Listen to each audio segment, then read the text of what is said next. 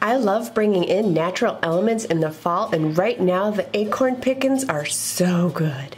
I recently went to the park with my family and they were everywhere, so I thought I would bring them home and show you how to preserve them.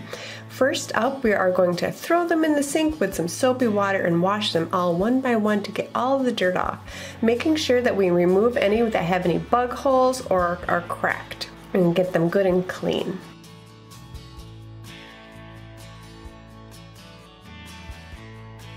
Next up, give them a really good rinse to get all the soap residue off. Spread them out on a really well-lined cookie sheet with maybe even a couple layers of aluminum foil, and make sure your acorns are all in a single layer, and then put them in the oven at 200 degrees for 3 hours.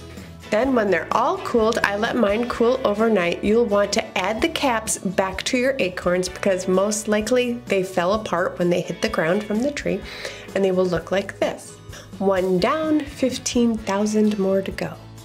And you're probably gonna have something left over, either some extra caps or some extra acorns. Don't throw them away though, because you can still use them. They are already dried. Next up, you'll just want to spray them with a clear coat of spray paint, and this will just preserve them for years to come.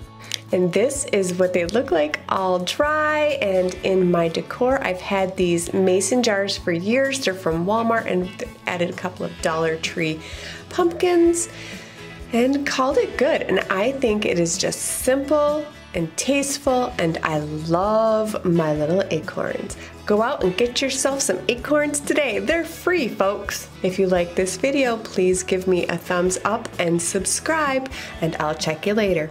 Bye!